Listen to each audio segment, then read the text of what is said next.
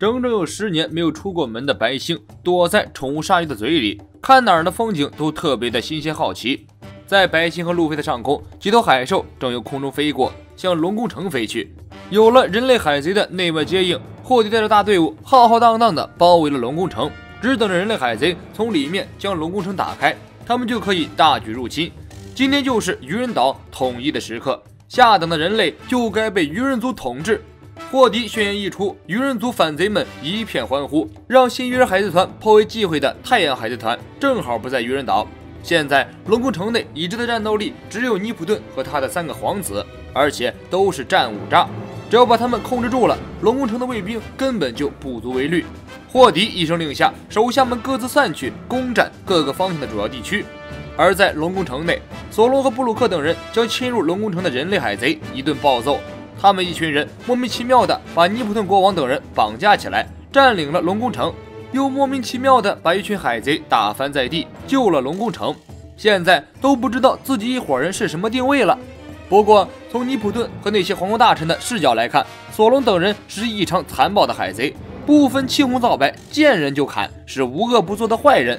这种人以后必然是鱼人族的克星。尼普顿王直接倒地痛哭，求索隆等人解开锁链，把白星公主还给他们。现在娜美等人是有口也解释不清，误会是越来越深。娜美告诉尼普顿，船长路飞是绝对不会绑架白星的，但是尼普顿就是不相信，而且还威胁道，如果白星公主不能平安回来，草帽团就别再想要回船和伙伴。这种蛮横的条件倒是也没什么，关键是现在龙宫城都被索隆等人占领了，真的想不明白尼普顿王哪里来的自信。索隆等人将现场的人类海贼全部打倒，按照草木团的惯例，一般情况下不会杀人，都会给敌人留有活口，这次也不例外。然而却因此留下隐患，有人类海贼从昏迷中苏醒过来，趁着索隆等人不注意，打开了龙宫城的大门机关。龙宫城连接外面的通道被打开了，霍迪和范德戴肯率领大军由通道成功入侵到了龙宫城。尼普顿国王和左右大臣看到突然出现这么一大群鱼人海贼，瞬间懵了。不过崇尚阴谋论的他们很快就怀疑到了草帽团身上，自己这一伙人刚刚被绑架，霍迪的大部队就入侵进了龙宫城，这也太巧合了吧，一看就知道是草帽海贼团和他们这些鱼人叛党串通好的阴谋。乌索普听到左大臣这么说，气得肺都要炸了，他从来没有见过这种找不到大帽子就自己现场做一顶给人扣上的卑鄙之人。乌索普吼道，如果不是你们设宴邀请我们，我们才不会来龙宫城这种地方。尼普顿见到范德戴肯后脸色大变，这小子就是一直在骚扰白星的人，看到他在这里，一切都真相大白了，一定是范德戴肯偷偷绑架了白星。这个人一直对白星爱恋不已，以至于到了巅峰的地步。如果他为了和白星结婚而将他绑架，尼普顿一点都不觉得奇怪。尼普顿让范德将白星交出来，范德则一脸懵逼。虽然说自己是个坏人，但是绑架白星这种事儿自己可没有做过，不背这个锅。不过要找到白星对范德来说太简单了，他拔下一截珊瑚，用泡泡包裹上之后扔向空中，自己随即坐在上面。由于自己拔果实的能力，所以珊瑚一定会载着自己找到白星的。镜头转到罗宾，他一路研究鱼人岛的历史，独自一人走到公交车站。龙宫城的卫兵一路尾随罗宾，在这里打算将他抓起来。罗宾没惯着他们的脾气，凭借2条莫须有的罪名就想把姐抓起来，太小看草帽海贼团了。罗宾稍稍一出手，鱼人卫兵们就人仰马翻，全军覆没。团灭了卫兵，罗宾乘上公交车赶去海之森林。根据罗宾一路的调查，这里藏有世界空白100年的重要线索。在海之森林，弗兰奇在丹的带领下终于找到了桑尼号。让弗兰奇惊喜的是，桑尼号经历这么大一场海流，居然一点事情都没有，稳稳地停在海底。海之森林就像是船的墓地一样，那些沉没的船最终都会随着海流飘到这里来。弗兰奇悬着的心放了下来，丹在桑尼号上查看了一圈，对弗兰奇的手艺称赞不已。桑尼号通体用的是宝树亚当，而船的设计也算得上数1数2，是一艘不愧于材料的好船。丹很佩服弗兰奇，自愿接下替桑尼号重新镀膜的工作。海之森林除了弗兰奇和丹，还有一个人在一边等待许久，那就是等着路飞前来见面的慎平。不过由于慎平已经是海贼的身份，所以无法进入龙宫国，只能等在这里。尼普顿看到范德亲自去追白星，突然急得大哭，哀求索隆等人将范德追回来。只要能追回范德，无论是金银珠宝还是其他什么，自己都会满足。此时最高兴的当然就是霍迪了。没想到草帽团会帮助他们占领龙宫城，将尼普顿王给绑架起来。这可真的是得来全不费功夫。本来还以为会有一场恶战，现在是坐享渔翁之利。过于自信的霍迪将鱼人族的力量看得太强悍了，他根本没有把人类海贼草帽团放在眼里。他以为自己占领龙宫城最大的障碍是尼普顿，实际上草帽团才是他的威胁。娜美无意中看到霍迪身上的纹身，惊得瞪大了双眼。这个图形是他抹不去的心理阴影，恶龙海贼团的标志。霍迪从小就看到了饱受人类欺压的鱼人族惨状，人类来到鱼人岛大肆绑架、贩卖鱼人和人鱼。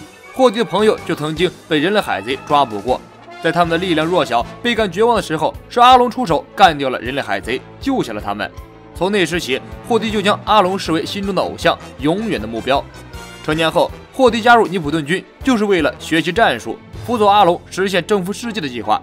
但是没想到阿龙却折在了草帽团的手中，霍迪只好自己将阿龙的意志继承下来，组建新鱼人海贼团。反派惯例的话多环节结束了，霍迪撸起袖子准备开干。只见他一把按住龙宫的承重围墙，鱼人惊人的腕力让霍迪轻松地将围墙捏爆，海水顺着裂痕灌入龙宫，这对于索隆等人来说十分不利。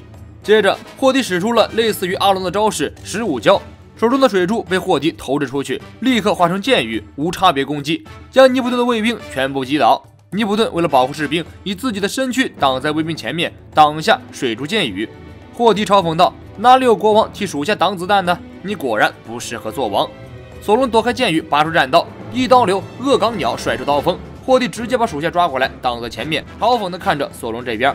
索隆眼观目前的形势，士兵和国王被绑架，成了霍迪的活靶子。虽然凶手不是自己这边的人，但是自己也算得上是帮凶了。于是让乌索普解开所有的绳索。这时乌索普发现娜美和凯米同时不见了，不知道又去搞什么动作。索隆砍断了尼普顿身上的锁链，请求尼普顿让自己的伙伴离开，自己则留下来潜入水中迎战霍迪。霍迪利用自己可以在水中呼吸的优势，根本不惧索隆。无论人类海贼多么厉害，都不可能在水里打赢鱼人。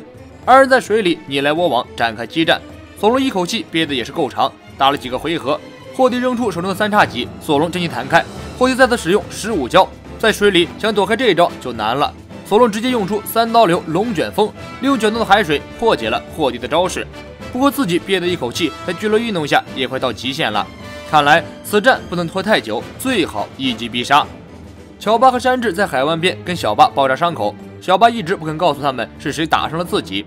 他知道草帽团的脾气，一定会过去找范德报仇。他只能不断的劝乔巴他们赶紧离开鱼人岛。四处跑过来围观的鱼人和人鱼越来越多，他们不仅仅是围观，对乔巴和山治不断谩骂，甚至还丢出东西攻击他们。人鱼湾人鱼失踪事件，他们认定了是草帽团搞的鬼，加上刚刚传出草帽团攻占了龙宫城的事情，在鱼人和人鱼的眼里，现在的草帽团是罪大恶极的一伙坏蛋。这时草帽团最愿意惹事的刺儿头船长路飞和白星公主经过上空，路飞一眼就看到了乔巴和山治，还有倒在地上身负重伤的小巴。他立即从鲨鱼身上跳下来查看小巴的伤情，小巴还是不断的劝路飞离开鱼人岛。周围的鱼人们一看草帽团的船长路飞来了，更是群情激愤，认定这就是绑架人鱼的凶手。有人提出质疑，他该不会准备绑架公主吧？其他人纷纷觉得这是不可能的事情，人鱼公主那么大，而且是尼普顿王的女儿，怎么能说绑架就绑架呢？这些人刚刚舒了一口气，躲在宠物鲨鱼口里的人鱼公主白星就被吐了出来。由于白星体型过大，撑得宠物鲨鱼整个身体大了一圈，最终实在是撑不下去了，只好将其吐了出来。周围人见到白星的一刻，眼珠子都要惊得飞出来了。果然人鱼公主被路飞绑架了。这回草帽团无论怎么解释也解释不清楚了。乔巴看到体型巨大的人鱼公主后，立刻跳到了山治的身后，让山治不要回头。山治好不容易从人鱼的刺激中恢复过来，如果看一眼人鱼公主，怕是要当场暴毙。山治听到周围的人不断的喊公主被绑架了之类的话，心头一震，难道现在在自己身后的是连世界第一美女波雅汉乌克都相形见绌的人鱼族最美丽的存在人鱼公主？乔巴哭着喊着人鱼公主就在你身后，所以你千万不要回头，否则身上的血会喷得一滴不剩。山治默默点燃了一根烟，自己活着是为了什么？自己苦苦追寻一生的隐身果实是为了什么？还不是为了偷看美女？美女是自己一辈子的梦想，现在触手可及的梦想就在眼前。与其放弃梦想，不做任何努力的苟活人世，我宁愿为了实现梦想选择死亡。若是掐头去尾，山治的这番话颇为励志，而乔巴直接将山治无情揭穿：“你的梦想不是 a blue 吗？”山治没有理会乔巴，毅然决然地选择转身。在看到白星的那一刻，山治感叹自己的想象力是多么的贫乏。乔巴吓得尖叫，本以为会看到血溅当场的血腥画面，没想到山治直接原地石化。周围的鱼人们趁着路飞等人没有防备，用捕鱼网和绳子将路飞三人连同小巴一起捆了起来。在他们眼中，小巴曾经是阿龙海贼团的恶人，路飞等人是罪大恶极的草帽海贼团，都是狼狈为奸，通通交给卫兵斩首示众就好了。白星想解释一波，但是自己因为害怕，声音非常小，周围的人根本听不进去。路飞很无奈，突然他看到天空中飞来一个黑点，仔细一看，居然是一个巨大的珊瑚，上面还站着人。范德看到白星后，笑得猥琐又放肆，自己多年的梦想就要实现了，那就是和白星结婚。白星根本没有选择，要么结婚，要么就去死。然而，即便是面对死亡的威胁，即便是10年来一直被范德戴肯这个噩梦折磨着，胆小如鼠的白星在面对范德的时候，还是勇敢地说出了自己的心里话：“你不是我喜欢的类型。”范德突然听到了自己心碎的声音，10年来的思念居然换回这样一句话。范德恼羞成怒，掏出2把巨斧，准备直接将白星剁了。周围的渔人百姓操起武器，围在白星身边，打算和范德决一死战，保护公主。有人劝白星赶紧逃走，路飞在后面突然大吼一声：“就待在原地，不要逃！”周围的渔人百姓们一顿指责路飞不负责任，是不是想让白星公主被范德砍死？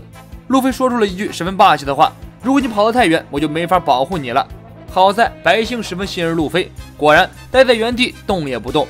渔人百姓们可不敢相信路飞能保护白星，大家纷纷拿起武器工具围攻路飞。路飞使用霸王色霸气将他们震晕之后，在手脚被绑着的情况下，启动2档闪现到范德的面前，接着一个后空翻暴踢将范德承载的珊瑚一脚踢碎。范德不断的使用嘴炮攻击，眼前这个人类不知道什么来头，居然敢破坏自己和白星的爱，一定要将他一起砍死。此时路飞已经怒火中烧，看来就是这个猥琐的渔人10年来一直骚扰白星，不断的扔东西威胁他，吓得他不敢出门。这种欺负弱小的事情绝对不允许在路飞的视线中存在。路飞夹住范德，再次一个空中后翻，将范德大头朝下狠狠砸在了地上。即便是干了一架，路飞依然记得要带白星到海之森林逛一逛。他确认了山治没有大碍之后，让白星替自己松了绑，然后唤醒宠物鲨鱼，载着白星飞向空中。范德从地里钻了出来，气得咬牙切齿，召唤了秃头海怪出来拦截路飞。秃头海怪从海湾中冒出头，一拳头砸向宠物鲨鱼。路飞再次启用2档冲过去，一个喷气手枪直接将秃头海怪的门牙干飞，然后驱动鲨鱼离开。娜美与凯米逃出龙宫城，直奔海之森林而去。娜美听说路飞和慎平是好朋友，而慎平给路飞带口信，嘱咐路飞千万不要和霍迪动手。娜美认为这其中必然有什么隐情。慎平是前王下七武海，又曾经与阿龙同在太阳海贼团，看起来慎平应该对霍迪有一些了解。这件事恐怕不单单是霍迪在闹事这么简单，很可能会动摇整个龙宫国，让愚人岛陷入危机。娜美现在急切地想要见到慎平，只要见到慎平，那么一切事情就都知晓了。霍迪的属下向他报告，有一个人类海贼和一个人鱼逃走了。霍迪毫不介意，他通过试探发现在场除了索隆，其他人都是渣渣，只要将索隆打败，其余的人都没有什么威胁。在水下，霍迪根本不与索隆打近身战，只是通过15胶不断的攻击索隆，让索隆没有喘息的机会。每一次格挡，索隆都会耗费大量的氧气，这样的消耗战很快让索隆撑不住了。霍迪打了几招消耗战后，感觉时机差不多了，闪现到索隆身后，用手中的武器将索隆击倒，接着举起3叉戟冲向索隆，准备将他一击必杀。乌索普潜入水中查看，看到此番景象，急得大叫一声，结果呛了一口水，眼看索隆就要被霍迪了结。命悬一线时，索隆拔出秋水，一刀斩向霍迪，鲜血喷涌而出。霍迪瞪圆了眼睛，没想到区区一个人类海贼，在无法呼吸的水中还能有这样的战斗力，实在是小看他们了。我是节目君，咱们下期见。